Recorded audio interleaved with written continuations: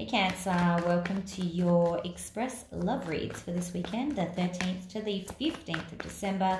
Look, don't forget to like and subscribe to the channel. Hit those comments because the sign with the most engagement over the next couple of weeks will continue to get bonus reads. So I'll be doing bonus reads right till the end of the year. Also, don't forget, if you don't know already, I am giving away a free personal reading sometime after the 20th. So you'll need to be getting notified of how to enter that. So hit the notification and the subscribe button as well to be eligible for that. Ooh, what's happening here? Okay, maybe some missed opportunities going on recently for some of you. All right, let's get started though with this read. So love messages, please, for Cancer. Love messages for Cancer for the 13th to the 15th. Ooh. Okay, we're taking these guys here. We want both. Interesting. Okay, Cancer. I feel like you're kind of finally feeling good about being single for some of you, or just regaining your independence from maybe what was a bad situation in the past. But you've conquered those demons in your mind, and it feels good. You're like, you know what? I actually enjoy my own company. Whoop. A flipper, flipper, flipper. Yeah, I think because in the previous situation, you weren't really being honest with yourself. You knew that it was a situation that wasn't giving you what you wanted. You weren't actually growing as a human or through your experiences with that person. And you probably stayed in the situation longer than you should have, which is okay. One more, please. Thank you. Oh, sorry, that was way too many. Very low light here. I can't quite see, so I need to turn the light on. I'm blind. Yeah, okay. Yeah, but you're kind of like, although that the situation is not closed because you haven't fully healed, but you're working on it. You're doing everything you can to heal from this situation. And that it is confirmation in the upright that you're doing all the right things to heal from this situation. That's the High Priestess in the upright. All right, let's talk about why this reading is coming out. I think maybe you might be having some doubts. So for this weekend, the 13th to the 15th, please. Choo. Yeah, the 10 of sticks was just there. All right, 9 of pentacles, please. 9 of pentacles, what's going on? 9 of pentacles. Okay, you're busy manifesting.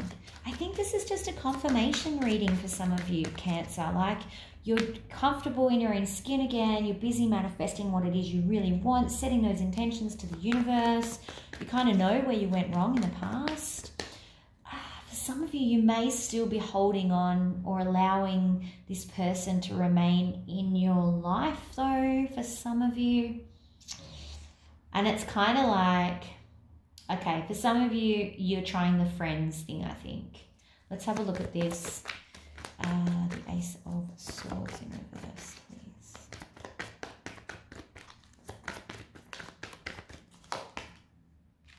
Yeah, holding on. Ah, dear. To what? Okay. You may have some sort of work connection, but I think they are maybe trying to convince you to work on it, or that there's hope for the future, or you're focused on holding on to maybe we can still work on things. But I always read this in the reverse as you not being true to yourself, because I always feel like with this particular one, the sword looks like it's pointing back at yourself. So it's like you're just harming yourself by not being honest. So I think for some of you, although you're starting to get used to this idea of your independence and being apart and being single, which is the single card, there's still some of you who may be holding on to the idea that, well, maybe we can still work it out in the future. You know, though, that you're not being true to yourself. You know that that's not the best thing for you. You know that there's no growth in this situation with this 7 of Pentacles in reverse. But it's like you can't quite close this door with the World card in the reverse. You're working on it though. You are actually much further along than you were a week ago, 2 weeks ago, a month ago. So you're heading in the right direction. Otherwise, that High Priestess should be in reverse. So good things still, but you need to be honest about what's going on in your life. 7 of Pentacles, please, in reverse. 7 of Pentacles in reverse.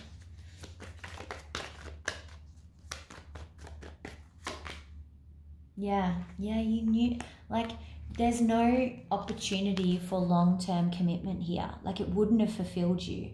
Even though you care so much about this person and you love them from the bottom of your heart, they were never going to be able to grow you in the way that you need to be grown as a human here. And he's in the upright here, but I pulled it in the reverse. So it's like you've learned all you can from this relationship, but it's almost like you're so attached to it that you don't want to let go. Even though you know you've learned everything you can. And that final stage of learning is that learning to let go. You're still holding on. And this is why the door can't close, because you haven't completed your learning yet, yeah? But again, you're working on it. Let's do most likely outcome for this weekend, please. Most likely outcome for this weekend. Okay, some card just tried to pop through. Most likely outcome, please. There we go. Okay, too many cards. Sorry, I thought it was just 1 or 2. Hate it when that happens. Okay. Oops, okay. Right. Okay. Sorry, I'm having a conversation in my head, which probably isn't helping you guys. Cancer. Okay, so it could start off as a bit of a rough weekend, I'm not going to lie. You've got the 3 of Swords here in the upright. However, 1 more, please. Yeah, okay. Yeah, and you've got the Ace of Cups in the reverse as well. But the important thing that happens in between that is, and it's not a good thing, but it's an important part of this process closing. And I think that's why you're getting this message, so that you can actually prepare for this and know when it happens, this is happening for a reason, and it will hopefully make sure that it hurts a little bit less. So you have the 5 of Cups in reverse, and that was clarified by the Knight of Swords in reverse. So I'm basically being told here, in terms of outcome, that there's heartbreak on the way and it's going to hurt.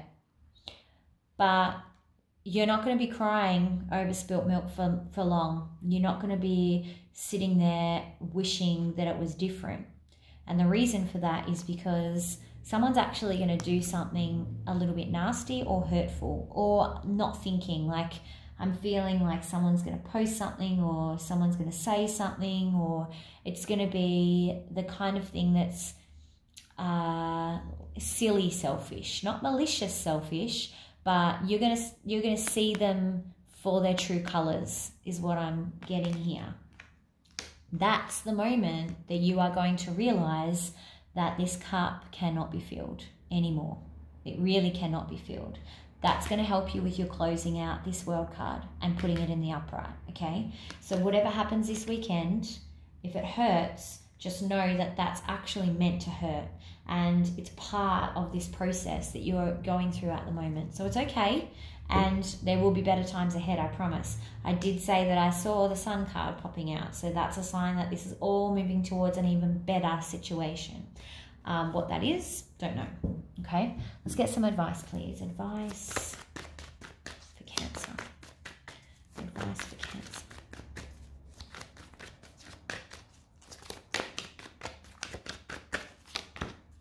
Okay. Oh, I just got block, delete, heal. So, and this is a block communication.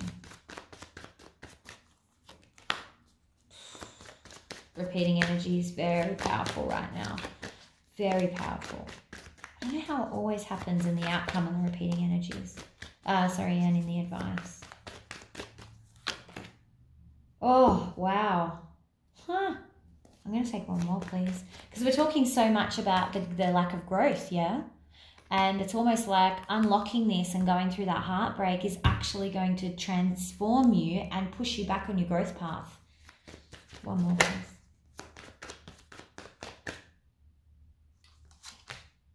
Yeah. And you are going to get back on track. You're coming out of the cold with yourself and getting back on your actual path that you are supposed to be on. Because I think you're a bit off path at the moment. You're kind of stuck holding on to something that is dated. It's expired, finished.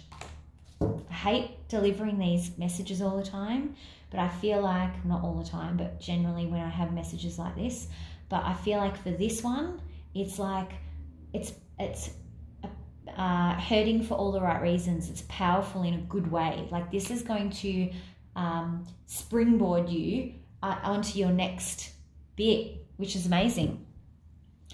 This is saying to me though,